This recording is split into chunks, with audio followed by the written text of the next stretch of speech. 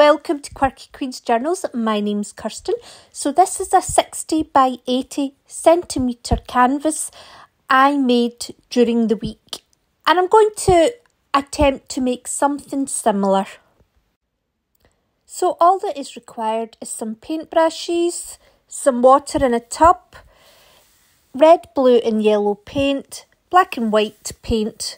I'm using acrylic, and this is some Winsor & Newton acrylic paper. You could just use a sturdy cartridge paper or watercolour paper instead. So I'm starting the painting off with just some outlines. That's all it is. I just chose the blue to make the lines with. I like the kind of grid effect that Paul Klee would use, where he would kind of put his lines down and then, bring them out to the edges of the paper. I'm sure he worked in a much more refined manner than I just described. But I like that. It helps me fill up the whole paper. Anyway, so now I'm coming in and I'm just sort of putting some colour down, and so I've got all the outlines in blue, and now I've got some red and yellow, and you can see there the red's sort of starting to form its own kind of shape. So I'm almost having like a path, if you like, with the colours. Now I'm starting to mix the colours and add in some of the white and black. So I've been looking a lot into colour theory lately, and I never realised that colour was something that helps you build the composition and the depth. And what I've learned is that hot colours will look closer to you, colder colours will look further away. Saturated, as in the purer the colour, like that red is a pure colour, will look closer to you, and then the less saturated, where you're adding other colours, black or white to them, will appear further away. So if you take that red that's next to the pink, or even the blue there, that red looks closer to us than the pink and the blue does. So when I made the canvas I showed you at the start, I very much built it on top of the idea of thinking about the colours and how the colours are the ones that are creating the depth and overall the kind of shapes as well. So at this stage of the painting, it's almost like a kind of warm-up where you're kind of getting to know your colours that you're using, that you're experimenting with, placement of the kind of more focal point colours, the more supporting, less saturated colours, thinking about your hot and cold, really just kind of getting to see where it's going, because this will change completely, but I couldn't get to the end without going through this phase, if you like. So here you can see that I'm starting to just put all the colours together and just base it on kind of how dark and light it is, how saturated it is, and whether it's hot or cold. And you can see there just now that those red lines really, to me, are still the most dominant on here, although there is a bit of yellow in the kind of middle bottom right that's looking quite dominant as well. And actually it's really quite kind of reinforces kind of what I've been learning to see it like this. So I'm just working, I haven't let anything dry. Now this paper is 16 by 20 inches, so it's pretty large. So by the time you work your way around it with the acrylic paints, they do dry pretty fast. But at this stage, we're just really creating shapes, creating lines, creating colours. We're just kind of seeing where it goes. I have sped this up 2.5 times because it actually took a very long time to make this when you add in the drying time and the mixing of the colours. And the mixing of the colours took longer than the actual painting of the colours. But I think a lot of that was just to do with inexperience on my part. The other thing I did as well was I tended to make far too many colours. Now, this is a kind of cool blue-grey, so it's very desaturated. There's only a bit of indigo in with that black and white. And you can see how cool it is, and also how the other colours around it just stand out so much more.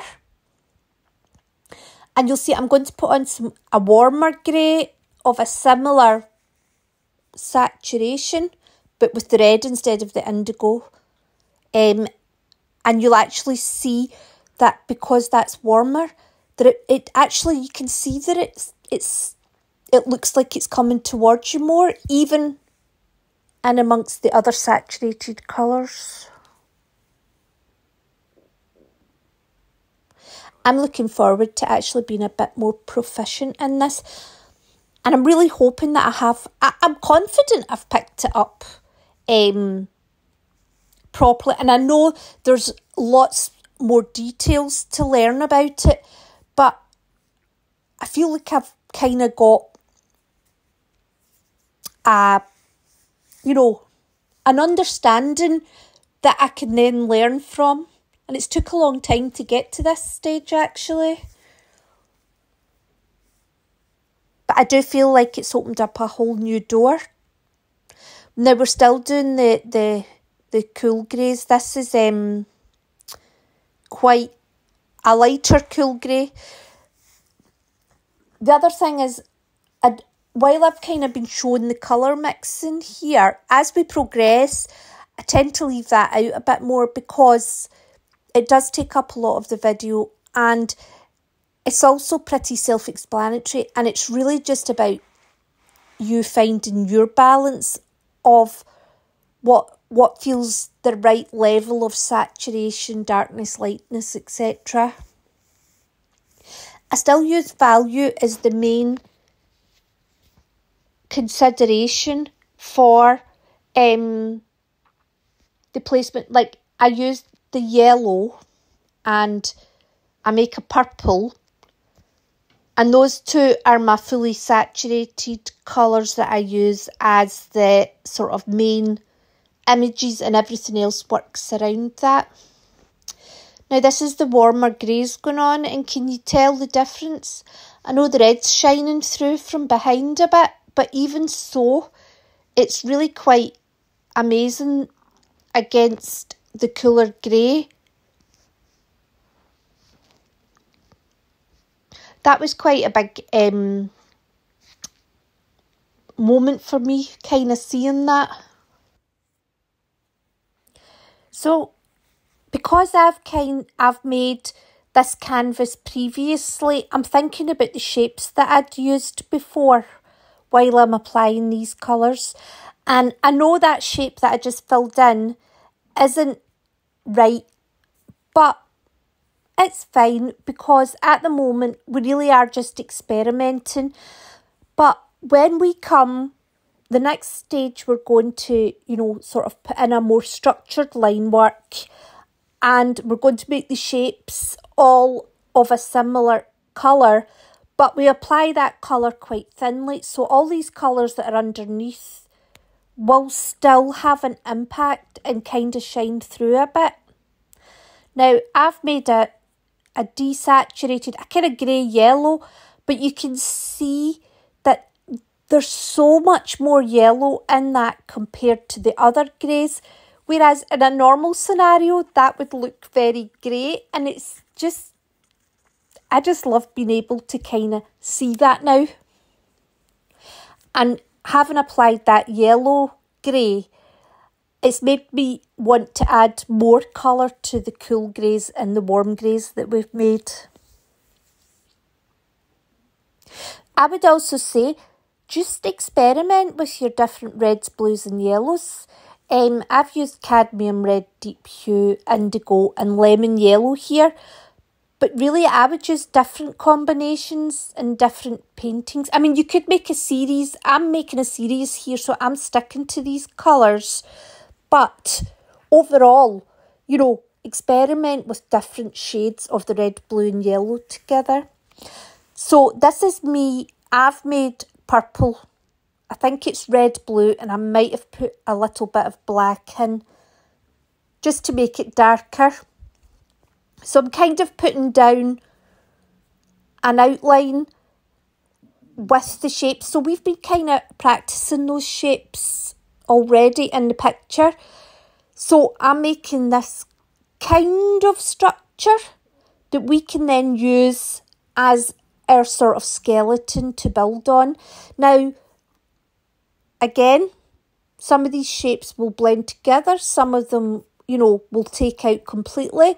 But this is our kind of real starting point of the picture coming together. I also find that obviously when you add white to a colour, you're making it more opaque. So this purple doesn't have any white in it, and that indigo and the cadmium red deep hue, they're sort of semi-opaque. So there is a bit of transparency with the colours that are underneath as well.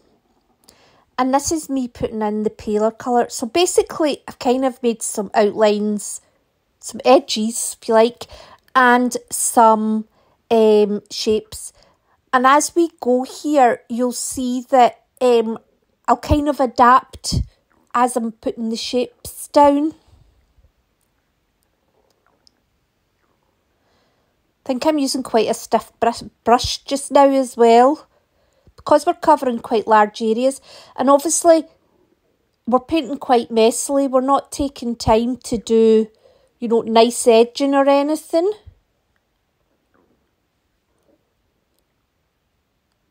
So here, I think I change it here. Yep, I do. And then what's happened is I've ran out of purple. And instead of taking time to mix more, all I do is I kind of pick up a bit of red and black. And it's not quite got the same effect, but I'll fix it as we go. It just allows me to continue with what I'm doing, kind of stay in the zone. You can see that my pale colour gets steadily pinker as well. So the shapes that I'm making, I kind of felt when I did the outline, it was like a sort of tree structure, which I'm more than happy with. And the shapes that I'm making, you know, it could be viewed as like sort of, you know, flower petals all mixing together. To me, I like to think of it as more sort of each one's like an individual living thing, like a cell or something, and they're all just trying to fit into the space. That's my kind of thought process while I'm making it. But again, it's the viewer that decides, and also I just think it's interesting to look at, and if somebody gets something out of looking at the picture, then that just makes me very happy. I just turned it around there. I felt like the shapes that I'd made were more suitable for the top.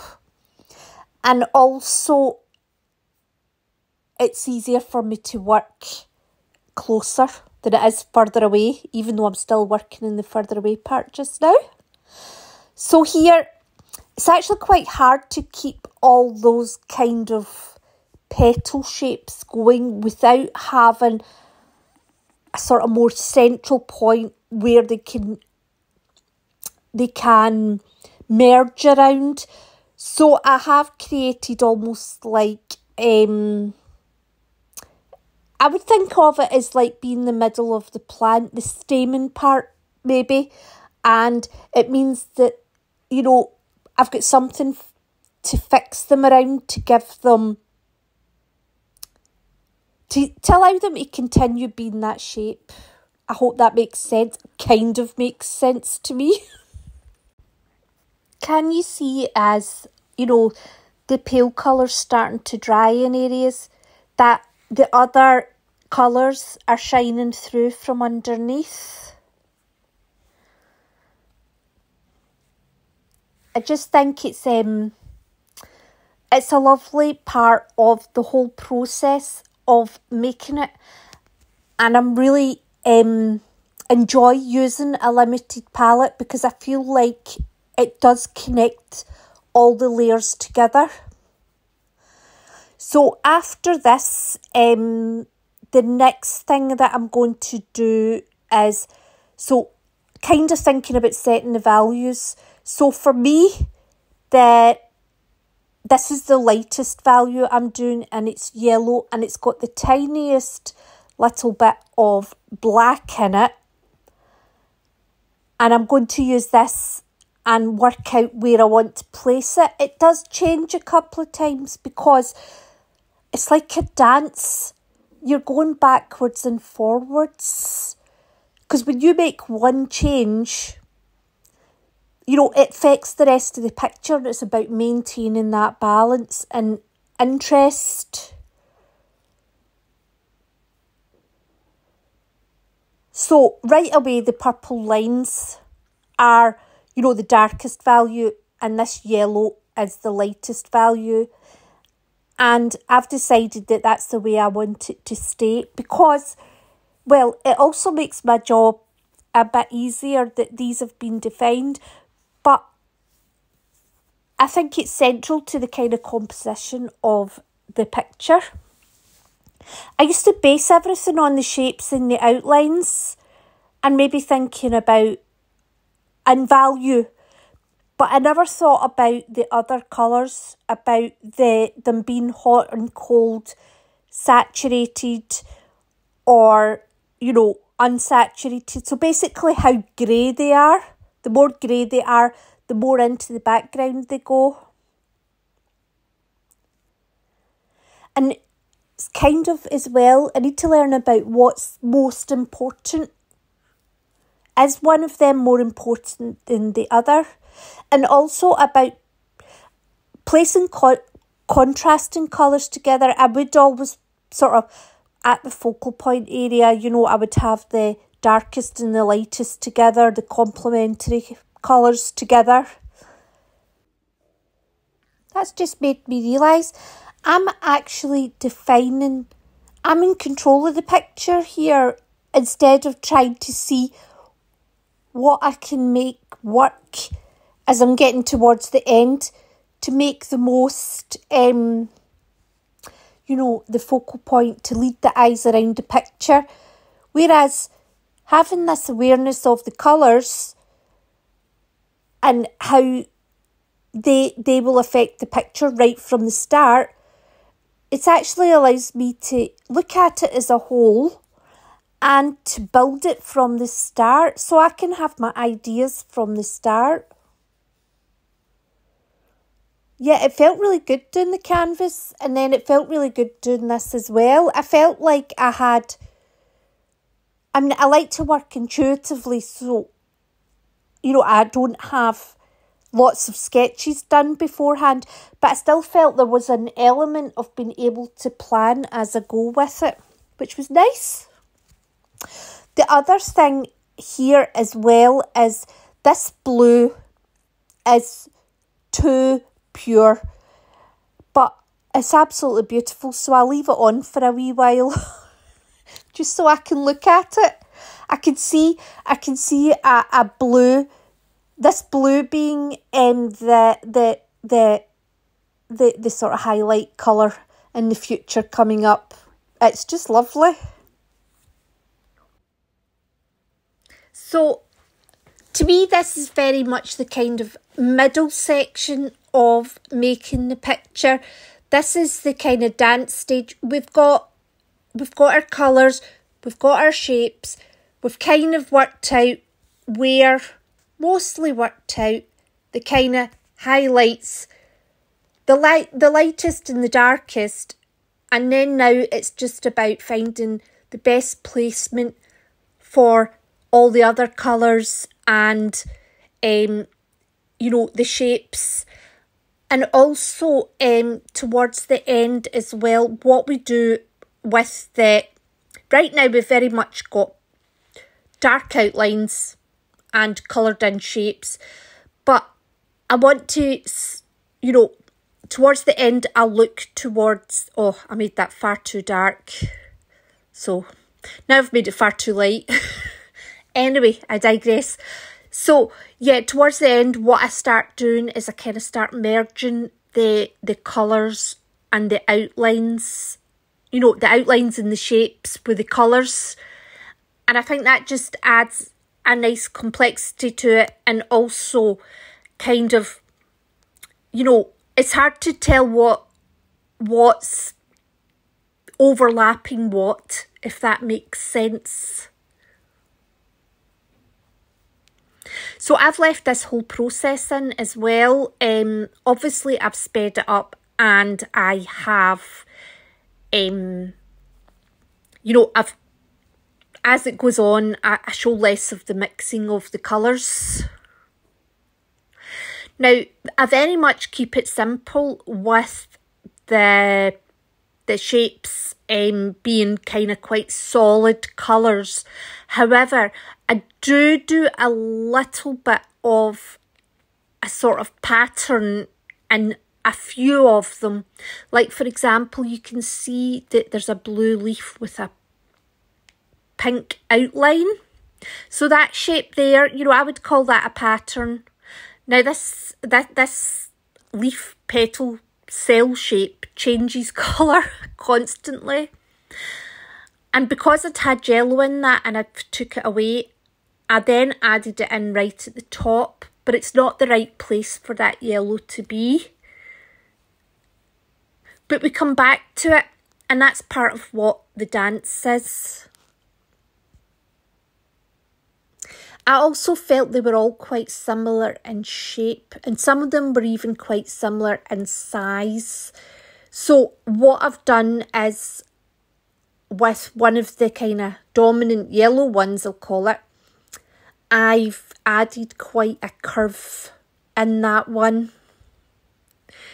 So as we go as well, we do make slight changes that help make it more interesting. And you can see sometimes when I mix the colour, they're just a bit too similar. So when it comes to mixing them and I'm thinking about values, at this stage, apart from that yellow and that pinky colour that's too bright, very much my intention is to work in kind of quite mid values.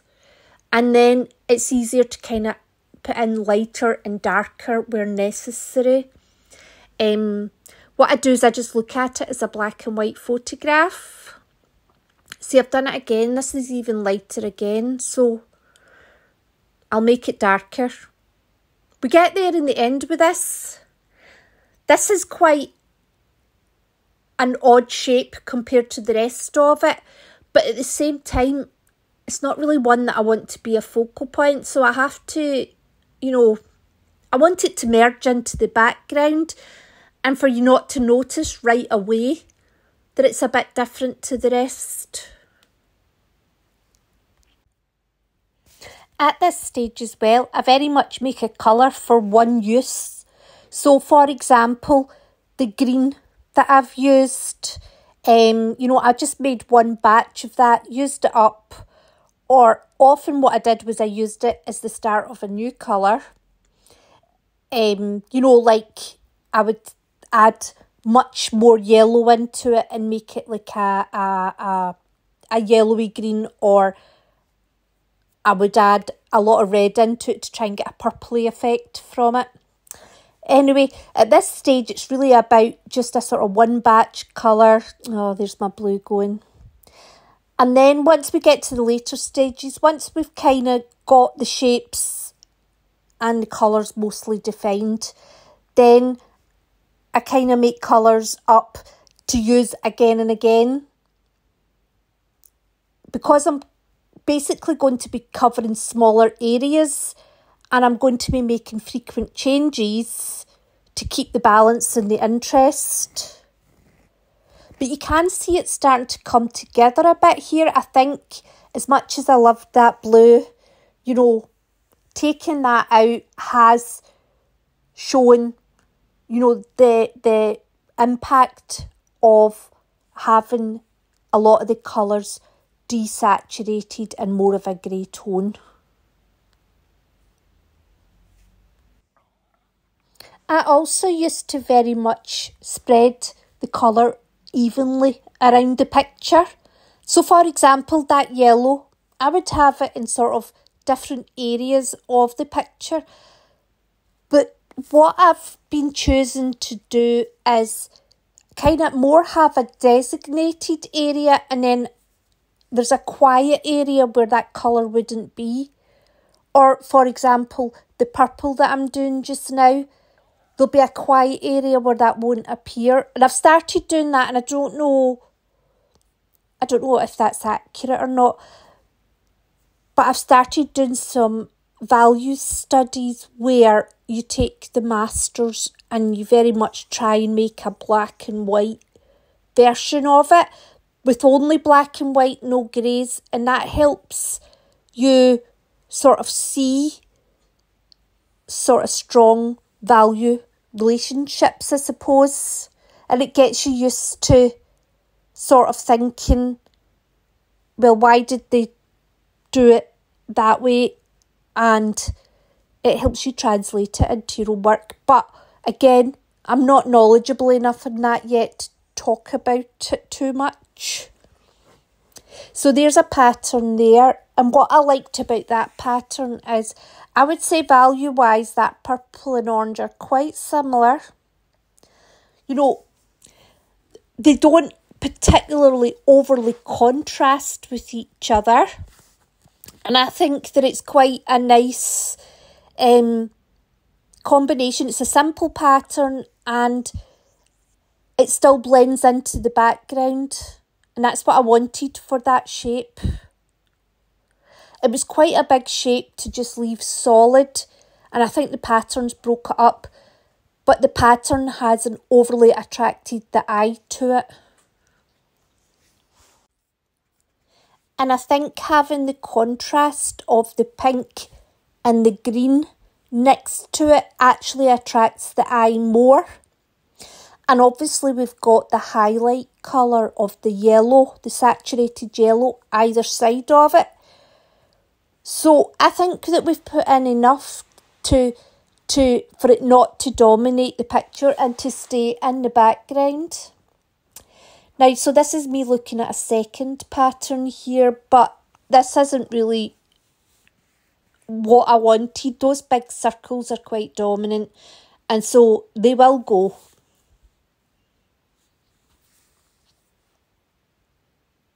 I do feel this orange is a bit,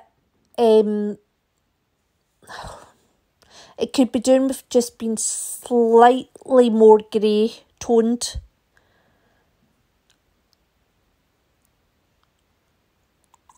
But I'm pretty sure we don't use it in a lot of places actually. And although that's a big orange piece, we do put a pattern on it. So that's a much better pattern. It's smaller and it's less perfect circles, if you like.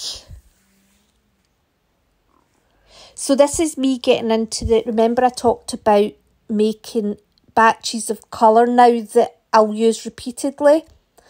And so what I do is I use the edge of the tub. And because these are heavy body paints, they just stay in position.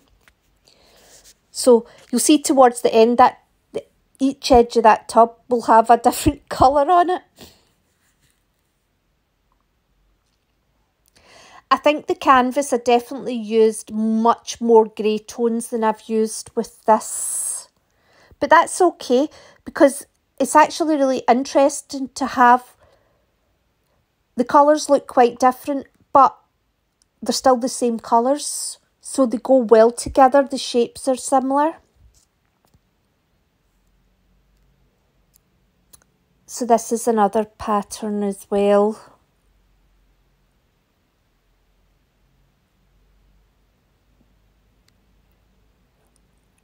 This is me getting towards the final, you know, this is how I want it to be.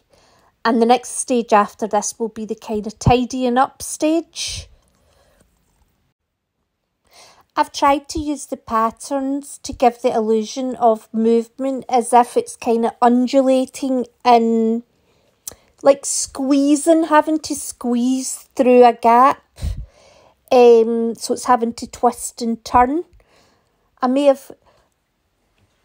could have probably been a little bit more subtle with the stripes. But it's fine.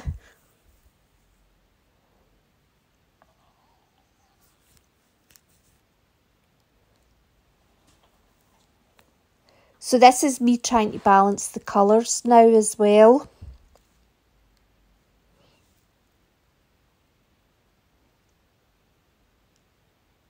And we've still got that bright blue there. Do you know, I hope that this has made sense, and I actually hope that I'm correct in what I'm saying about the colours. But like I say, I'm confident that, you know, I have picked up the basics of this, and, you know, but obviously there is much more detail to learn. Oh, and the blue's gone now.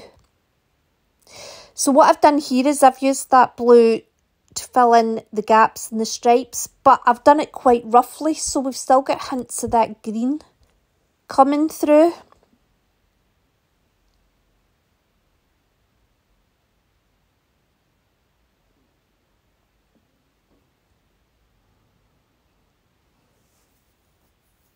And this is me adding in some of the lines.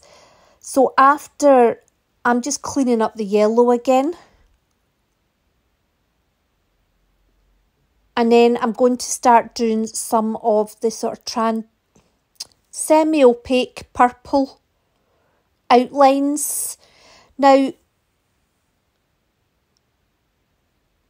most of these colours in fact, all of the colours on here are opaque because they've all got black and white on them, apart from the yellow. And so I'm hoping that you know, having that purple outline, as well as it being the darkest, it's also, you know, the transparency plays a part in helping it stand out as well.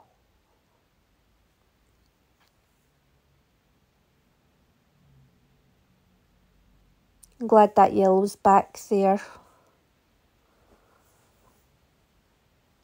So this is it here, the purple.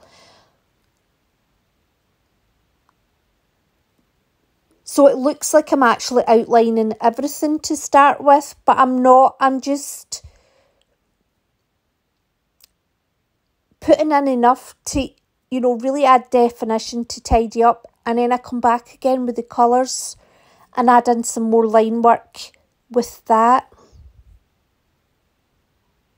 But do you see how it really stands out? Because it is so dark, and it's also like a pure colour.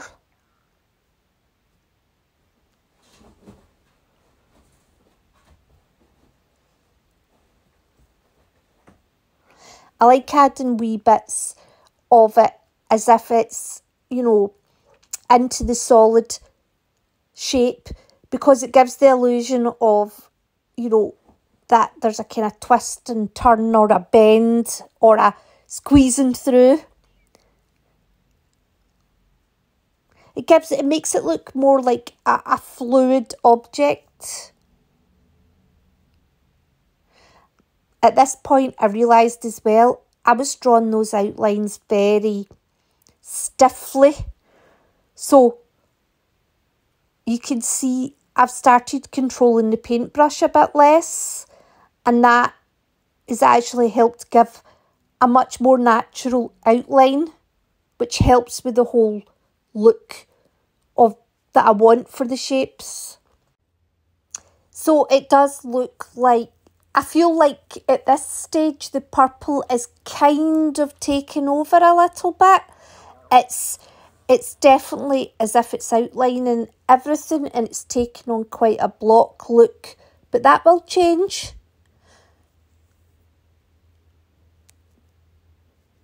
So I'm looking forward to trying this on the gel plate as well with the colours, thinking about, you know, the saturated and the unsaturated, the hot and the cold.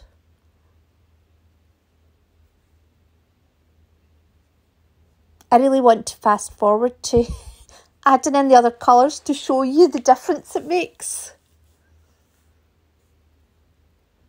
I didn't intend to add it into the round the orange there, but it was so untidy looking that I did. So this is me coming in with the other colours now. And this actually helps as well. See the balance that you're maybe looking for? This helps with that too. You know, I obviously felt there wasn't quite enough orange. And so just it allows me to just add a hint of it where necessary. And there, that's quite a light lilac that I've added there, which actually contrasts with the dark purple on both sides. So I really think it was the making of the painting, kind of mixing up the shapes and the lines like this.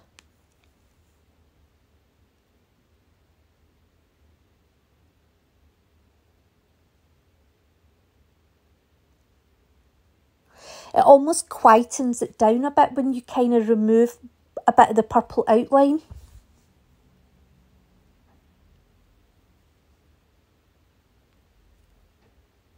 I just do think that some of the, you know, that I've learned about this colour theory has really been, it's been what I've been needing for ages to improve. And I'm hoping my thoughts on it have been helpful for you too. So this is us at the end. So thank you very much for watching. I hope you enjoyed and take care, and I hope to see you soon. Bye.